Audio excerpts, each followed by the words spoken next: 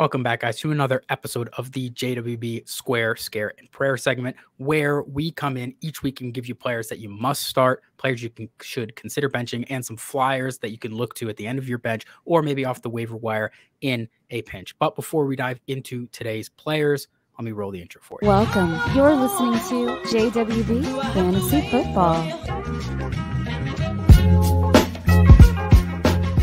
Thanks for listening. All right, guys. So we're going to start, as always, with our squares section. Now, these are players that people might have genuine, legit concerns about putting in their lineup for various reasons, whether they're right on the barrier of a start line, maybe they have injury concerns, maybe there's rumors around them. And we're here to tell you that you got to stay chalk and they got to be in your lineup. So, Tim, who is the first player that should be in every single lineup this week?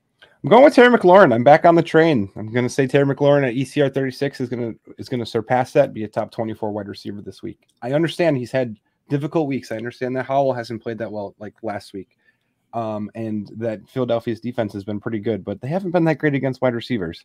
They did improve last week when comparison to the weeks prior, with the performance against the Buccaneers, but they're still 23rd in points per game, averaging 28.6. So there are points available. And they are number one in rush defense, only averaging 6.6. So for Washington to stay in this game, it's going to require them to throw the football, because running the football this week is probably not going to be very successful.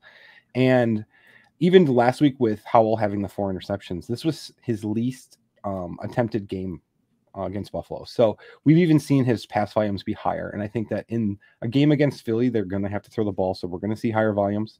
I understand that the average yards per game total with Dotson and McLaurin is only 67.9 or 69.7. I had that backwards. So I know that they've been limited, they've been capped, but 6 for 6 on targets last week with Terry. So he is involved. I think that as well, that target number is going to have to be going to be higher this week, as well as he's going mostly against Bradbury and Darius Slay. And QBRs for them is 115 and 95.9. So they are allowing catches. The catch rates aren't as high as you like. They're around 55 and 65%. So it's not, you're not getting 100 or an 80% catch rate, but I think that there is going to be work there. And I think that they're going to find more success outside, just because of the fact that even we saw last week, they really bottled up Godwin. So even thinking that, well, Dotson's going to be the pressure release, I'm not really sure that that's going to be the case this week, as well as Terry's around 24% first read. So I do like him to be someone that they still look to get the ball quickly on first read targets. So I'm going to go with Terry's top 24 this week. I think it depends on the touchdown, but I think that he actually does get there this week because of the need to score points. Yeah, I like the call. And also, Terry and Dotson both find themselves under 10 yards per catch. So really, we got to hope that they open things up there. And it just hasn't. Last week, it just really wasn't working for him. And you were the Terry whisperer last week, making a good call for him to be outside of the top 36, and he came through for us. So I trust you there, Tim. I love Terry. It's just I hate rooting against him, but I think that this week is a good time to put him back in your lineups. All right, you heard it here, guys. Now I'm going to give you guys the next square player. It's going to be Tank Dell. I'm going to put him into my top 36. Now ECR has him right at wide receiver 37, so it's not the boldest thing, but I want to give you guys a vote of confidence here for Tank Dell. Now Tank Dell, he has the 8th most yards out of the slot in the league. Pittsburgh is 5th worst against wide receivers in terms of letting up fantasy points, and they've averaged 30 points allowed to the slot per game through 3 games. 30 points out of the slot. So they've been getting absolutely eviscerated there. Dell's seen 18% of the team targets. They've thrown over 40 times per game. I don't think that there's really too much you have to overthink here. I know just because he's a rookie, he's a small player, and it's early in the season. You might not feel that confident yet on Tank Dell. You might still see him as a stash, but I think he's more than a stash, especially this week where he should be just a shoe in a lineup. So I think top 36 is pretty low. I'm really hoping he goes higher. And after a couple of tough weeks for me here, this is a play I feel really good about. Yeah, targets 4, 10, 7 compared to Nico 11, 9, 3. So he is the target leader the last 2 weeks when he's gotten the plays, as well as he had a touchdown called back and he got tackled on the 1. So even his performances could be viewed in a much different light already compared to what they already are. Yeah. All right, guys. So now we're going to move on to our little accountability section. Before we move on, we just want to give full transparency every single week. Review last week, maybe talk a little bit about why they went wrong, maybe why some went right, and then we'll lead it with a conversation going into our scare section. To review last week, it was another tough week. Tim has been solid, steady. He's not as good as he would like to be this year, but he's doing pretty good. I'm the one holding his back here. We were 2-6 last week. I really missed all of the plays. Is crazy. I mean, Bruce Hall just didn't come through. Madison had his first good game. Dallas's defense, I guess, just is not good anymore. Kendra Miller couldn't get things going for Tim. Kate Otten fizzled out, but Ferguson was 0.1 points off of top 12. So if you played Ferguson, you weren't really upset. It's a miss on paper, but it's not a miss in our hearts. And then he hit, as we mentioned earlier, Terry being outside of the marks we told you. And then Amari Cooper, he had top 14. He finished 9th. So I don't have a whole lot of conversations about those specific players because I think that pretty much there's not a whole lot of conversation around them. So I'm going to bring up a different player today, a guy we've talked about in weeks 1 and week 2 with Raheem Mostert. And Tim, I'm going to ask you, with Raheem Mostert, after the big game with the emergence of Devon Achane, are you finding yourself in on Raheem Mostert rest of season? Do you think Devon Achane works into his workload enough where you'd have concerns? Do you think he's a sell candidate? Are you going and trying to buy him off of the Achane excitement? Where do you sit on Raheem Mostert, and what are you doing rest of the season? I don't think I'm buying him. I think the market's going to be too hot to try to buy him. But I also don't think that in many cases you should be selling him.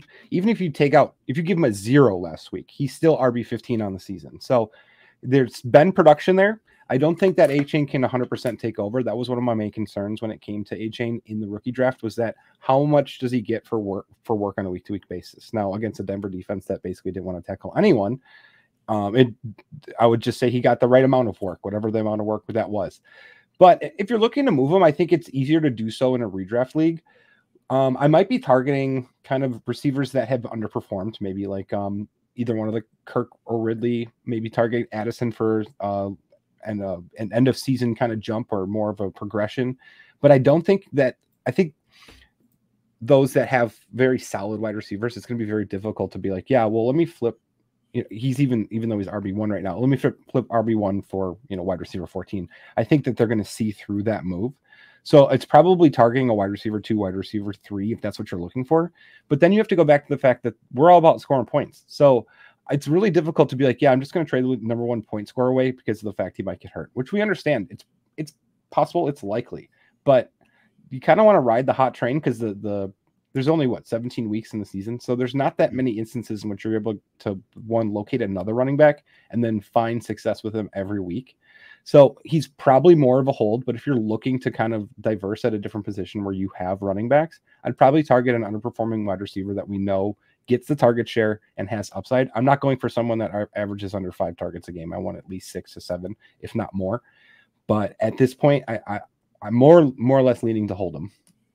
Yeah, I think that it's really difficult to get a trade done, right? Because if you send offers out for, your CeeDee Lambs, DK Metcalfs, you're probably getting laughed off, right? They're probably not making those deals done. And going after somebody like Garrett Wilson, it just carries a whole lot of risk in and of itself. And it makes sense, maybe like what Tim was saying, if Mostert is excess on your team, which is tough to say because he's the RB1 on the season. But if you have 2 other loaded backs, or you took Raheem Mostert late and you're trying to cash out before maybe a potential injury or what else, I don't take huge issue with moving for the Michael Pittman, Amari Cooper, even Jordan Addison. It really depends. That context is really going to matter to what your league is. If it's full PPR, 3 wide receivers, 2 flexes, it really depends on your setting. But in a lot of your shallower lineups, it's just hard to move on from Mostert right now and get what is equal in terms of what he's scoring into your lineups currently. So yeah. I understand both parts there. I think a lot of context matters. And if you guys want to jump down in the comments and let us know offers maybe you've been sent or offers you're thinking about sending, maybe we'll give our opinion on those. Well, and I even tried to cultivate some sort of tight end trade. So the guy I fell to was Waller, but the thing with Waller is if you're even comparing points, right? It's just not even in the same atmosphere. So you're trying to maybe, play off the fact that in your head, Mostert is he's never going to be the same guy that he has been the first 3 weeks. But I mean, I'm going to ride that out as much as possible until it's just not. So yeah, I agree. Set us up good for the end of season. I mean, you're not going to get TJ Hawkinson, Travis Kelce, Mark Andrews. You're just not going to get those done. And at this point, is it worth moving for Sam Laporta? Again, we're talking the tight end position. And even then, I don't know how the Sam Laporta manager feels with how strong his start has been. So it's an interesting one, guys. And if you want, again, we mentioned the comments. Also, you can jump on our Discord link. It's in the description. It's totally free. Conversations going all the time. So jump in there, get in our redraft channel, pop some trades in there. Maybe we can help cultivate one if you give a couple screenshots and league context in there too. We can do a little bit more in there than we can in the comments here, but those will work too. Comments help us an absolute ton on these videos. So we appreciate you guys, but we're going to keep things moving. We're going to get into our scares for the week. Now, our scares are players that you should consider benching. We're not saying do not start these players, right? Last week, even though I missed on Alexander Mattison and James Conner, I had said, guys, they're both in ECR top 24 plays. I'm calling for them to potentially land outside the top 24, but there's a good chance, especially with all these injuries, you might not have another option. If that's the case, I'm not going to tell you to try to force Kendra Miller, even though I liked him. I wasn't going to try to tell you to force Kendra Miller in over James Conner. So that's just kind of the context you need to take here. We're not telling you you absolutely need to get these guys out. We're just telling you if you have equal or close options, you should go away from these players because we have legitimate concerns about their matchups this week or their ability to score points. So with that being said, Tim, give us a player that you are scared about for week 4. We just talked about Tank Dell, but I think Nico Collins is someone that I'm going to kind of lean away out from this week. He's ECR 33, and I actually, my statement is that he's going to be outside top 48. I just think that this is a Tank Dell week. I don't really trust that Pittsburgh is going to be the team that they're going to allow points to the outside. Nico Collins is, snap share has gone down weekly, and his highest was 70%. So it's not even like an alpha lead 1A target type wide receiver. 15.6% target share. He's not even number 1 first read on his offense in the receiving game. So there's a lot of things going on here, as well as if we want to talk about the Pittsburgh defense. You talked about them allowing 30 points a game to wide receivers in the slot or in interior targets. They're 27th at 33.4 on the season for total points allowed to wide receivers. So they're not allowing much outside. I understand that like Patrick Peterson's kind of more name right now than he is actually substance, but still, as we're seeing just based on the performance of the defense, that they're really not allowing that much outside. So I think that this could be one of CJ Stroud's first like true like under pressure games that we see a little bit of rookie quarterback stuff. And I think it still plays better to the Tank Dell targets this week, which is a reason why I really do like the call of him being in your lineups. But yeah, Nico's a guy I'm just kind of going to lean away from. Pittsburgh 3rd in team sack percentage, and they're 1st in the league at 4.3 sacks per game. So I think they get a lot of pressure on Stroud this week, and Stroud gets the ball up pretty quick. And it's not going to be a time in which they're going to be throwing jump balls up to Nico. Yeah, I mean, it might be name recognition, but I don't think that like Minka Fitzpatrick and Patrick Peterson are like slumps by any means. And with the way they're getting to the quarterbacks right now, they got to get the ball quick. And maybe that's why the slot is being favored. So it's a bold call outside the top 48. I mean, one big catch ruins that day, but I am here with Tim and his conviction. And who am I after my start to the season here for you guys? Now, last year, guys, we hit on 69% of our calls. So please, I know we are making fun of ourselves for a few of these misses, but we really hope to turn things around like we did last year. We got hot in the middle of last season, and hopefully that can start at any point here. I feel really good about my plays for this week, and I feel really good about my scare here. I'm going with Joe Burrow, who I've been below consensus on every single week, and it's worked out for me every single week in my rankings. Joe Burrow, I have him outside the top 12, which I don't think is that bold, but ECR has him at quarterback 9. Top 12 just means he's outside of your one quarterback lineups, which I think is completely fair. Until I see it from Joe Burrow for the rest of the season, I just don't want anything to do with him in my lineups. This injury is obviously holding him back significantly. So Joe Burrow, 55% complete percentage, and he's only been pressured at the 25th rate in the NFL. So it's not even like he's getting guys in his face or like his line is completely falling apart. He's just simply not hitting his marks. 55% is 35th in the NFL. The only 2 quarterbacks who are below him are Jordan Love and Zach Wilson. It's not exactly great company. Now he has a 1.7% touchdown rate on the 6th most passing attempts into the league. That's just not going to get it done for fantasy. And he has no rushing. So he's 29th in attempts and he's 32nd in yards per carry. And that's a big part of his game. You know, 75 rushing attempts last year, 5 rushing touchdowns. And that was a big difference from what we got 2 years ago versus last year in his end of season finish. And he's not giving that for you now. And those extra 2 points a game are the difference between, you know, potentially being quarterback 15 and being quarterback 24. So it does make a big difference there. Now the matchup on paper, like Tennessee's not the hardest matchup. It's not exactly a tough matchup here for quarterbacks. They're 23rd versus quarterbacks. And they're very vulnerable to wide receivers over this year thus far. And over last year, they were arguably the worst against wide receivers here. But if Burrow's less than 100%, it could just be a rough day for him and Mixon, right? The one thing with Tennessee is their run defense is very, very solid. So if Mixon's getting stuffed and Joe Burrow is just not hitting his guys, it could just be a bad day for Cincinnati.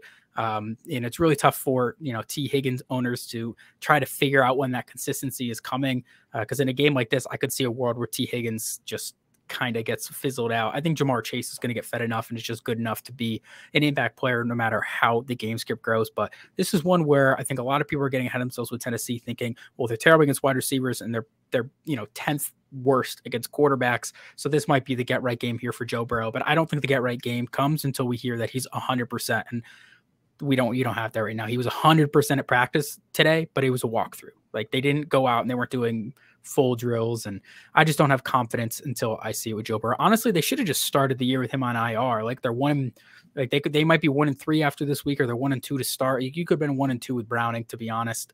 So I just would have rather Joe Burrow come into the season 100%, but here we are. I agree. And even if you look at that tight, I had Tennessee at 21st in points per game at 19.5. So I think we might be somewhere close. But even if you do 23rd, right, based on averages, that's the 10th best quarterback on the week. So that might be, your best case. And as we know, with Burrow not being healthy, I think that there's a lot lower ceiling, as well as that offensive line hasn't played great. And they're dead last in yards per game. So there's a lot going on here. I think Tennessee's a good matchup for the wide receivers, but that means the wide receivers can score a bunch of points even just on receptions and not score a bunch of touchdowns, especially if Burrow can't get them into the red zone. Yep, that's the big part. They're going to need a score for Burrow to really get it done. So we're going to get going to the last section of the day, guys, is our prayer section. This is the fun section. These are our flyers. These are guys who maybe are sitting on the end of your bench, or maybe they're at the top of your waiver wire. And we're here to tell you that you can slide them into your lineup in a pinch, or in your deeper leagues, you should feel good about having them in because they have some upside this week. So Tim, who is the first player you're taking a flyer on this week? Yeah, this is going to be a pretty big prayer, and it's not based on ECR, but it's based on the conditions of the team and, the information surrounding it. I'm going with Dalton Kincaid this week, ECR 15. I'm going to say he's top 12. I think it's a special case because they're playing Miami, 53.5 over under. I think there's going to be opportunity for points here. Something very interesting about the Miami defense is that they're bottom 10 in receptions allowed to wide receivers, but they're only 11th. They're 11th in points per game allowed to wide receivers. So it's a very touchdown-based stat. As we get more and more data points per week, I think those things will even out a little bit. But they're only averaging 0.3 touchdowns allowed to the wide receiver position per week, and then 0.7 to the tight end with 5 receptions, which means on this, they're 24th in points allowed with 8.8.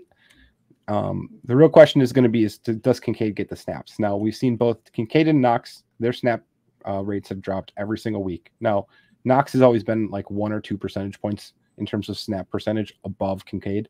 But in this game, I believe that there's going to be a need for the receiving offense to really play a big role, especially if Miami's putting up points. And I think that Kincaid's in a much better situation to do so compared to Knox, where Knox really operates more on the sideline or more on broken plays, where Kincaid can really be schemed up as a slot player.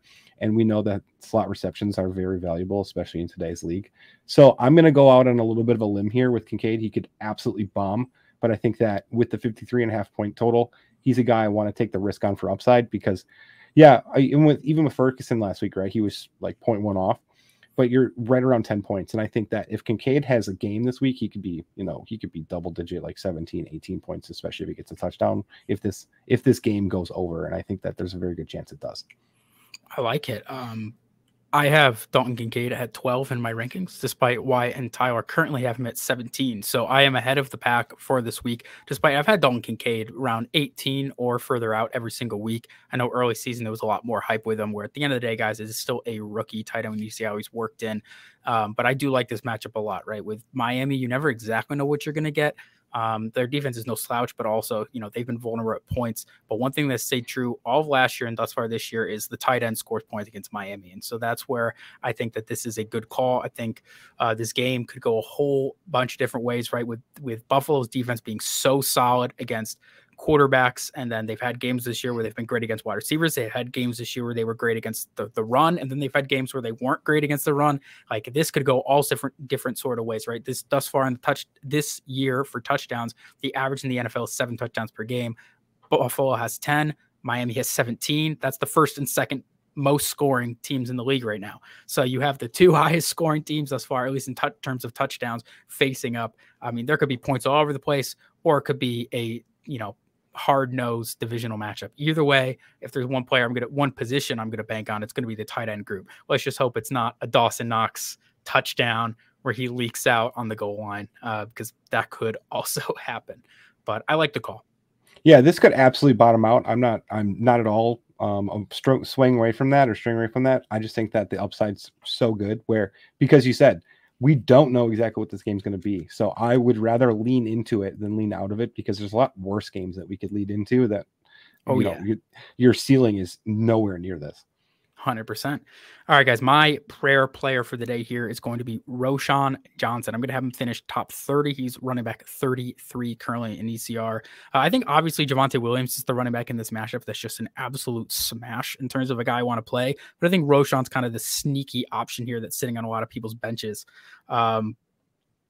It's the bottom 2 running defenses we have here. Denver just let up 70 points, 100 fantasy points to running backs last week.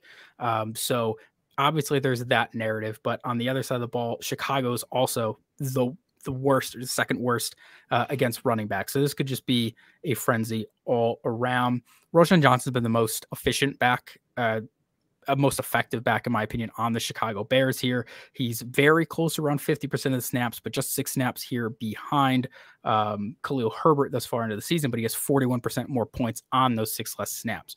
Now, if one running back from this group is ever going to separate themselves, it's going to be Roschon Johnson, because he's the guy who really leads the way here in both his blocking and his receiving. There's a reason that David Montgomery got so much work last year, and despite Khalil Herbert being over 5 yards per carry in his career, there's a reason he couldn't pass snaps over for David Montgomery. It's because David Montgomery is an elite pass blocker. We see in Detroit. That's why he's getting so many snaps in Detroit. He can give it to you he can get you a touchdown on the goal line. He can block for you between the 20s. That's a very valuable player. I'm sorry that it doesn't always give you fantasy points when you have these young, exciting players behind him, but he's good at football. And I think that's what we might end up getting a little bit from Roschon Johnson here. It's just he's a well-rounded football player, and he might be somebody who gets continuously worked in more and more as Khalil Herbert just doesn't get the job done on that front. So if we're talking about the running back here that's going to be getting the receiving work, might be the one to go over 50% of the snaps over Khalil Herbert sooner rather than later. He's the guy here that I want to target. He's also caught 91% of the balls that's thrown his way, so he's more than capable of getting the balls when they're dumped his way. He's the only running back on the team with a rushing touchdown. I think this is a good spot just in general for the run game to get back on track here for Chicago, which should be the strength of their offense. And for that reason, I think Roschon Johnson is completely viable. RB2 in an absolute pinch, but for your leagues where you have a flex spot, I think he's a consideration. And in leagues where you have 3 wide receivers and 1 or 2 flex spots, I think he's definitely somebody I'm sneaking into my lineups. I like the call. Even if you look at the 32nd with 45.9 points allowed per game after the 3 weeks, you go back to even weeks 1 and 2, they were 22nd, allowing 20 points per game. So they still were bad even before this Miami game. Yeah. All right, Tim. So we got a little bonus, one extra prayer this week. I'm sticking away from bonuses because my bonuses thus far this season have both missed. So, Tim, give us a little bonus play for the week. I like Jordan Addison this week. He didn't get a touchdown last week, but the first 2 weeks he was one to score a touchdown. And I think that actually just a little bit more about Addison. Increased target share or snap share every week. He's averaging 6 targets per game, so it's been consistent work every single week. But I think that we're looking at kind of a fake performance in terms of the defense of Carolina. They're 17.7 points per game, which is 5th. Points per game allowed to wide receivers, and only 10 receptions a game. Excuse me, I can't talk. But they played the Saints, Falcons, and Seahawks, right?